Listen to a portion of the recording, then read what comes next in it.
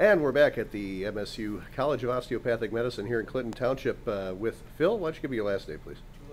Okay.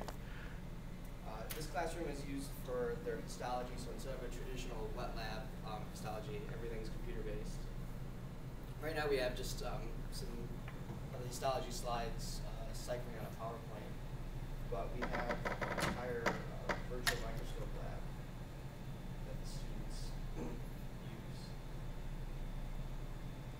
And then for the instructors will go through and teach different lessons for these slides, and you can go through the objectives. And so instead of viewing it through a microscope, you view it on the machine, the computer, and they can zoom in and see specific parts of a cell or a piece of tissue.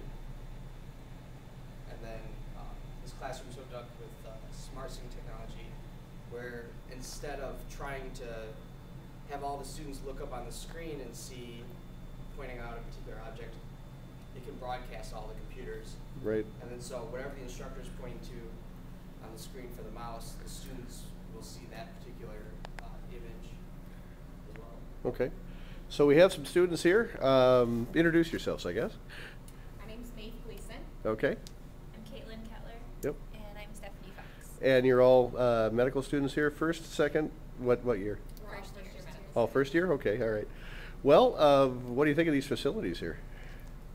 Love it. Yeah, absolutely. Absolutely love it. So what are you looking at here in particular at the moment? The spinal cord? At the moment, yeah, we're looking at a cross-section of the spinal cord. Okay.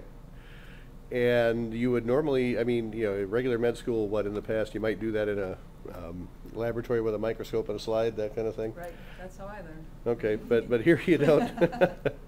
But here you can do it, I guess, more or less at your own pace and you know, do it, I guess, in a lot more detail, right? Yep. Color code.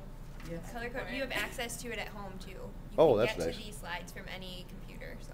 Okay, so you can study at home, you can study here, you can brush up, you can, yeah, that's great. All right, thank you.